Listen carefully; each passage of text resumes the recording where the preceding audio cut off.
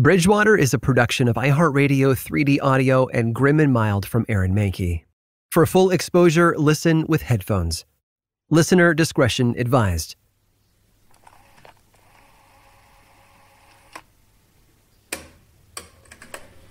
And I'm trapped here. I've been trapped. The things are thinning out. It's opening again.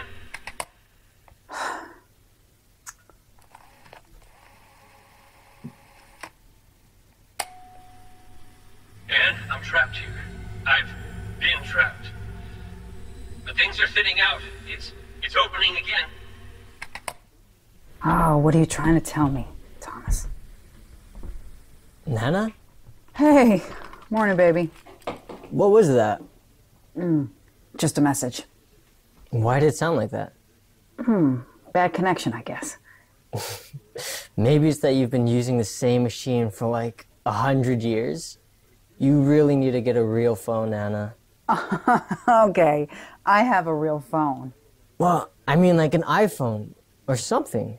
Ethan, I have a cell phone. It just doesn't work out here. Whatever. Whatever, okay. Did you sleep okay? Yeah, kinda.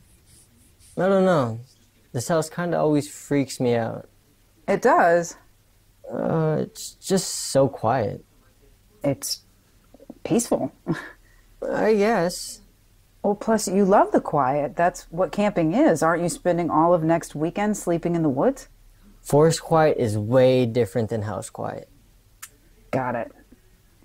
Hiking was fun though, right? Yeah. Yeah. Can we go home now? Of course.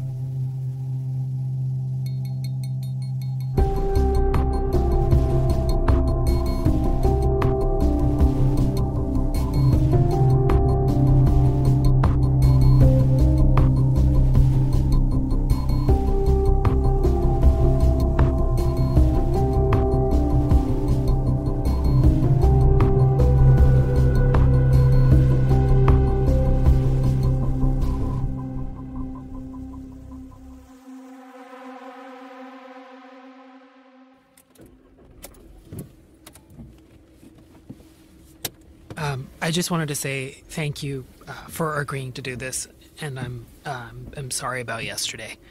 No, I'm sorry.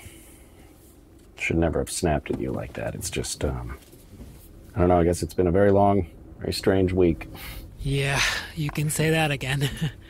I've had to think about so many things that I haven't thought about in years. It's jarring.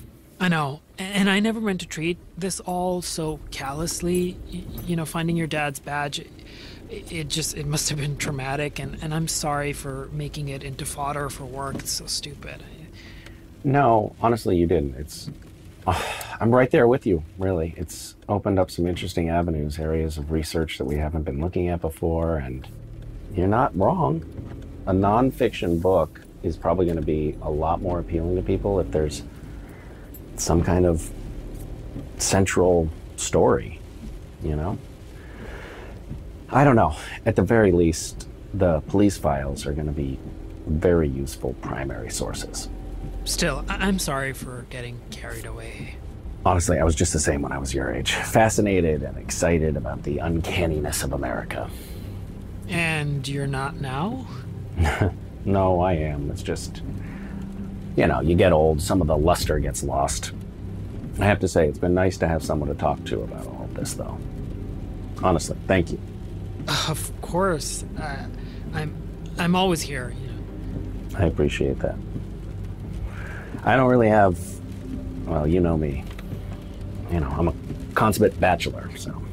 But you have people to talk to, like, you know, there's your mom. I'm sure she has a lot to say about all of this. Yeah, not really, not actually. We've just never been that close. I can't believe that I let you talk me into this on a Saturday. I just think that if we have an opportunity to find out about those symbols, then, you know. We know what they are. They're nonsense from a cult. Yeah, but if you figure out what it means, then we can find out where they're... Gathering? Yeah, it's really not the best name for a group, is it? No, not really. Although I wouldn't expect much from a group of people that believes there are spirits on the other side of some veil. I think you just offended anyone who believes in any religion. Well, probably wouldn't be the first time. So how do you know this girl? This girl, well, she goes to the college. We were in the same statistics class a few years ago. I think she's a senior now. Yeah, I'm pretty sure she's a senior now. And she speaks Wampanoag? Pretty sure, yeah. You're pretty sure? Well, no, her dad is Wampanoag, and I think she learned some when she was younger. She's really, really smart, and she seemed totally up to help us out, and I figured we could explain the whole thing in person, you know? Just really look at each other and just explain it. I see. Got it. Oh, here we are. Huh. What did you say her last name was? Why?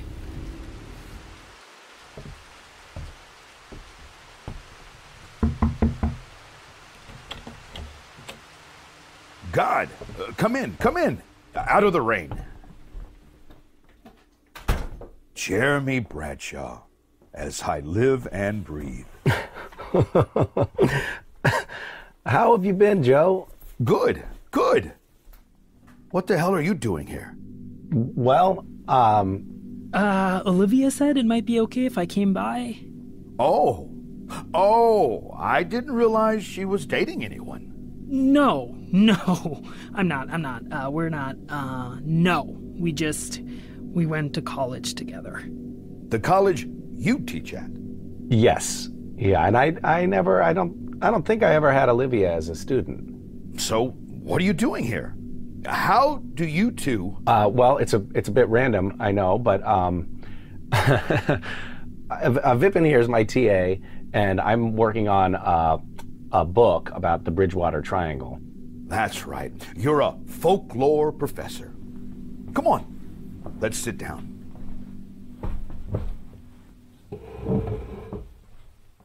We wanted to ask Olivia about some Wampanoag symbols we found.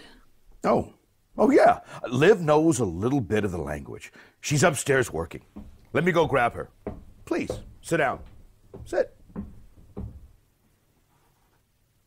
So you guys were friends in high school? No, I wouldn't say we were friends. Friend might be putting it a little strong. Joe and I were, what do you guys call it? We were frenemies, I think.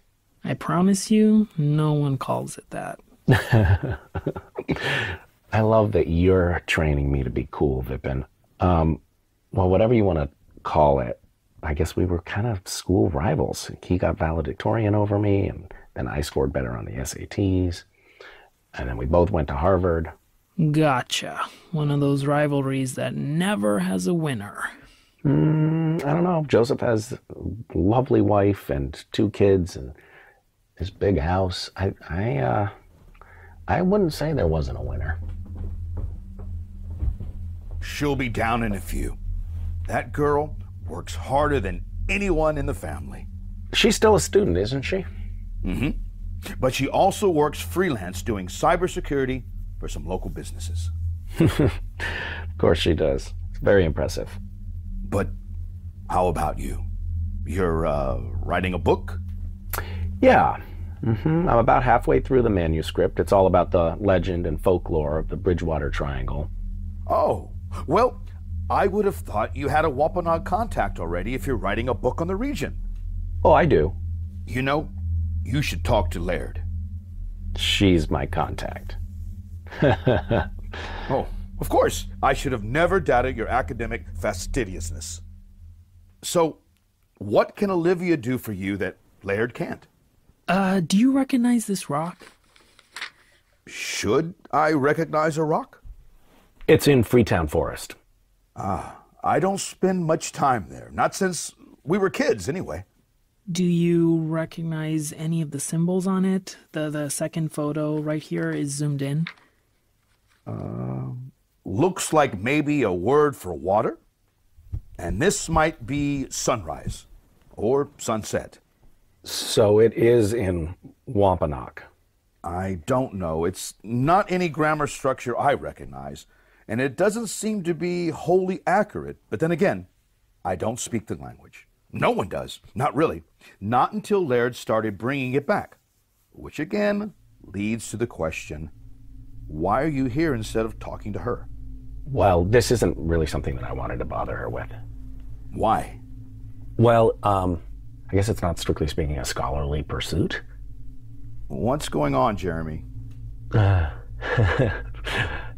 I know this is going to sound a little crazy, but we think that there might be a cult in the woods and that they're using these symbols to communicate with each other. What? Have you heard of the Gathering? No, I haven't. Well, that's the name of the cult. These symbols have appeared near Assinet Ledge in the last few days, and we're trying to figure out what they say. And you didn't want to show an actual linguist a bastardized version of her language that a bunch of cultists are using to talk to each other. Yeah, something like that. I don't blame you. The people that tell stories about the woods, that believe something mystical is there, half the time it's a bunch of white people taking our legends and turning them into ghost stories. Mm-hmm. Do you know why we even have any of our language left?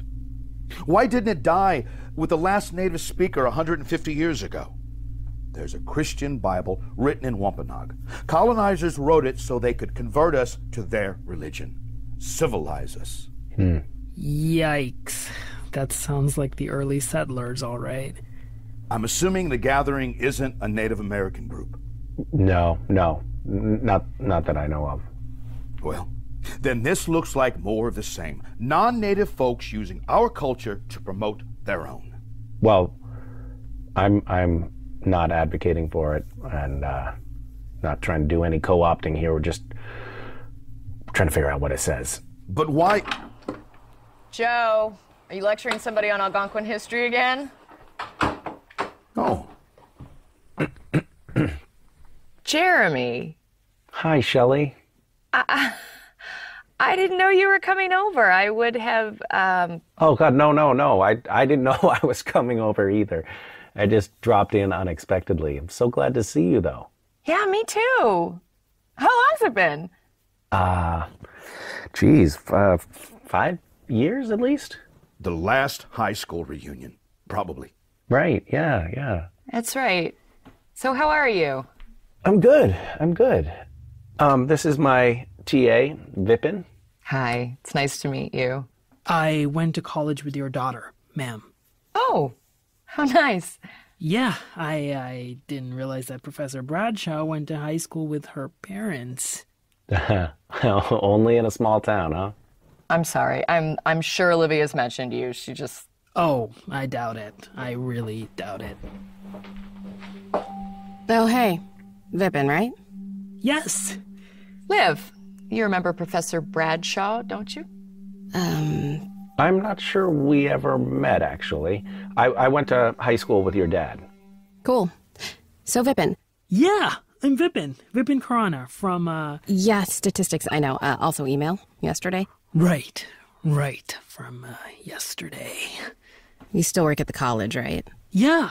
Wow. Yeah, I am actually Professor Bradshaw's TA. And you guys have some kind of project you want my help on? Yeah, if you have time to spare, we'd appreciate it. Sure, I can... Hello? Hey, we're all in here.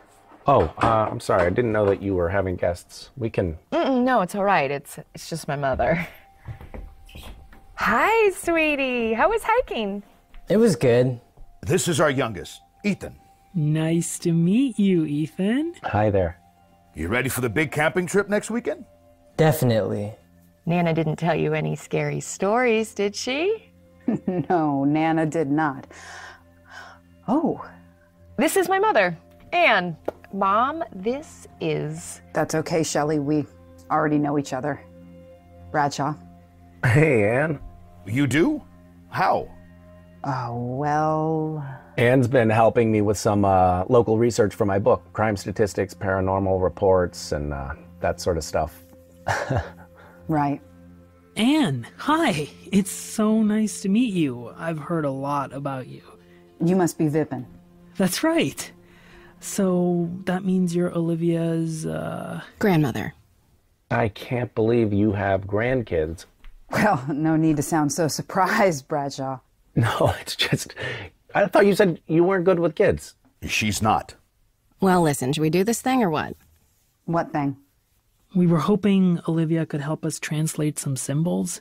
Would these happen to be the symbols you found on a rock near Assinet Ledge?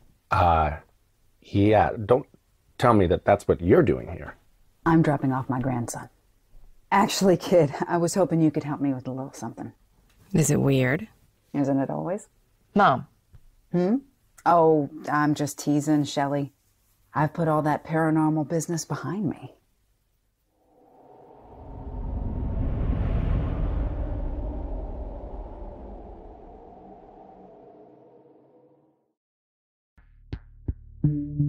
This episode is sponsored by BetterHelp Online Counseling.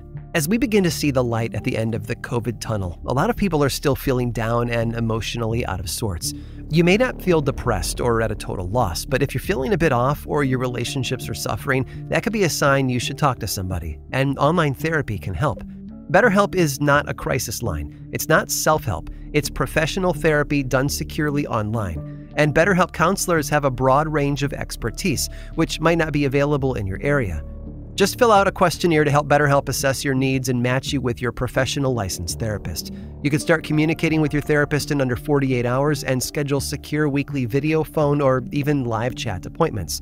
BetterHelp is committed to great matches, so it's easy and free to change therapists if needed. Plus, it's more convenient and more affordable than in-person therapy, and financial aid is available. In fact, so many people have been using BetterHelp that they are recruiting additional counselors in all 50 states.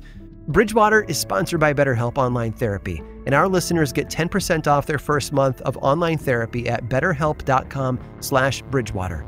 That's betterhelp.com/Bridgewater. Get matched with a BetterHelp therapist and get started.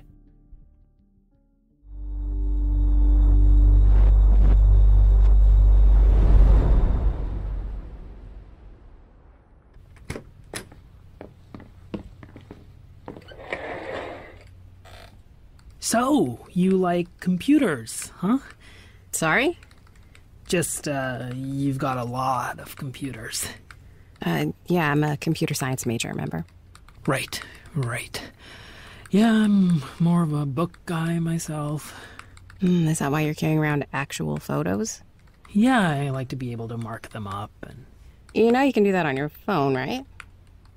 So, what do you need Olivia's help with? Why the hell do you care? Well, I'm trying to actually find out real information and not dig up supernatural skeletons. Neither am I. But explain to me why exactly petroglyphs carved this week would be good information for your history book. Because it shows the hold that these old legends have on this area's consciousness. The same could be said for Thomas's badge. A 40-year-old disappearance was able to catch the attention of the internet. A very tiny portion of the internet. Still, that's why I'm here. The Reddit post, I want to know who made it. What else they might know. You think they'd actually be useful? More useful than me. This isn't Wampanoag. It isn't? Not really. It's like whoever wrote it has seen some Wampanoag before, but is just doing it by memory. I'm not sure it really translates to anything.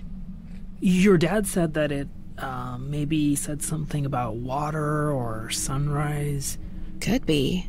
Those symbols there could be for curtain and beginning, but it's not the actual Wampanoag language.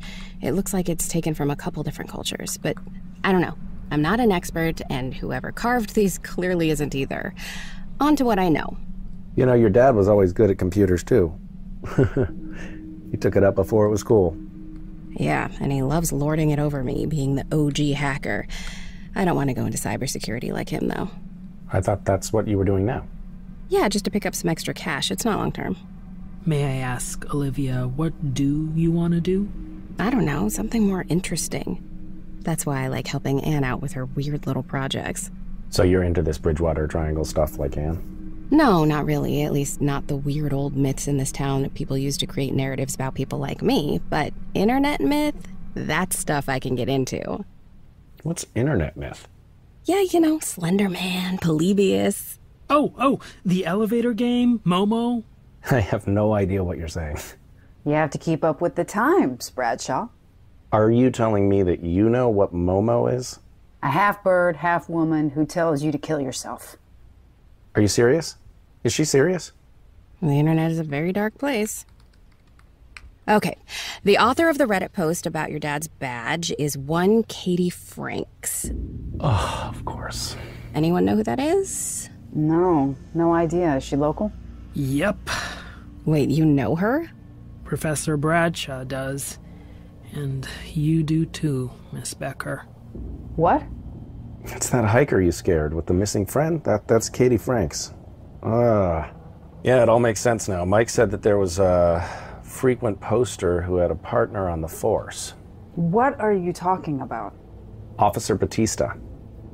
What? Yeah, she came to me the other night to tell me about her girlfriend, Katie.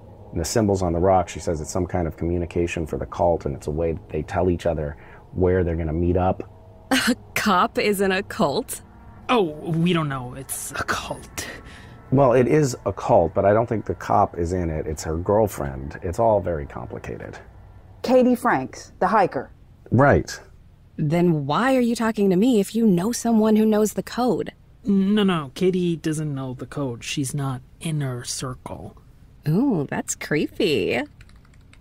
Why didn't you call me? And this really isn't any of your business. I've been poring over the same files for the past 40 years, and this just gets dropped into your lap, and you don't even bother to tell me? I don't see why this is important to you. If the gathering is back, that's extremely important. You said they were harmless. That doesn't mean they're clueless. They could have information. Guys, this doesn't look very harmless to me. What is it? Is that Katie's private email? Is that ethical? Is human sacrifice ethical? What? This isn't Katie's email. It's a protected account. What does that mean? It just means it's anonymous and really hard to trace the IP of. Anyone can buy one. They're not inherently suspicious. I think having an untraceable anonymous email is pretty suspicious. I have one. Why? But the point is, I went into Katie's email, scanned her contacts for addresses from certain email providers, ones that sell protected accounts, and found a sender who I think might be in the inner circle. This is their inbox. Wait, so you did all of that just now? Yep. Wow. So, does that mean that you know who's in the inner circle now? No, but I think I know how you can find out. How? This email's talking about a meeting of the gathering, one that is preparing for the ultimate sacrifice. And you think that means human sacrifice? Kinda sounds like it, don't you think? But you know how people are on Reddit though, right? They talk a lot of crap. This isn't Reddit. This is several anonymous people communicating about meeting. There are specifics. What specifics? The meeting is happening in Hockomock Swamp. Tonight.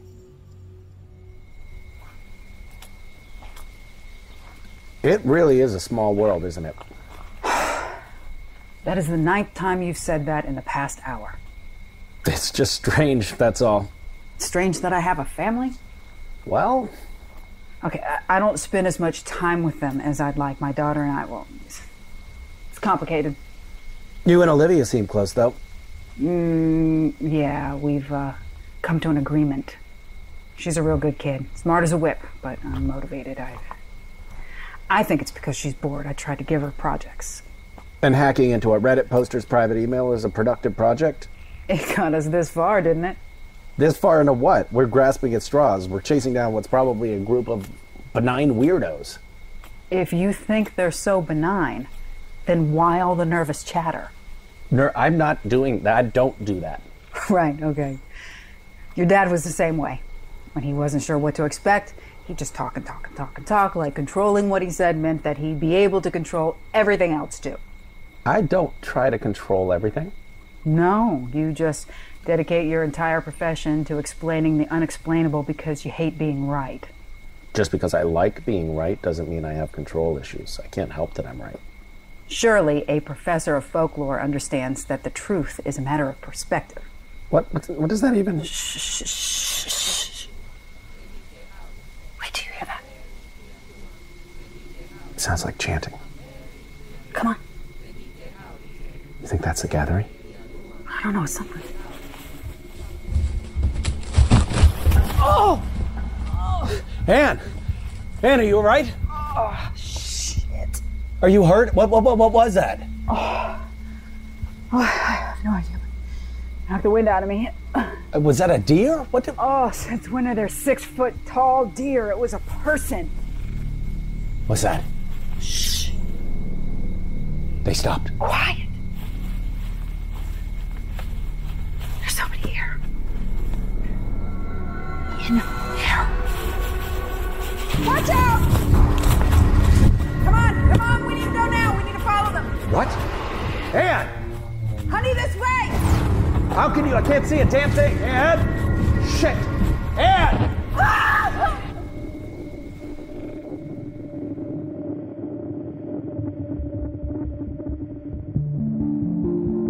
Bridgewater was created by Aaron Mahnke and written and directed by Lauren Shippen, with executive producers Aaron Mahnke, Misha Collins, Matt Frederick, and Alex Williams. Supervising producer Trevor Young, editing and sound design by Trevor Young and Matt Stillo, and music by Chad Lawson. Starring Misha Collins as Jeremy Bradshaw, Melissa Ponzio as Ann Becker, Karan Soni as Vipin Khurana, Lori Allen as Nancy Collins, Cheryl Umania as Officer Bautista, Victoria Grace as Katie Franks, Will Wheaton as Captain Haddock, Hillary Burton Morgan as Shelley Hoskins, Jonathan Joss as Joseph Hoskins, Sabra May as Olivia Hoskins, Samuel Marty as Ethan Hoskins, Kristen Bauer as Celeste, and Nathan Fillion as Thomas Bradshaw.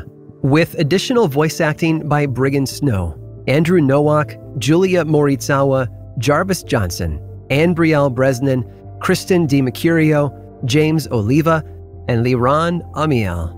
Learn more about the show over at grimandmild.com/Bridgewater and find more podcasts from iHeartRadio on the iHeartRadio app, Apple Podcasts, or wherever you listen to your favorite shows. And as always, thanks for listening.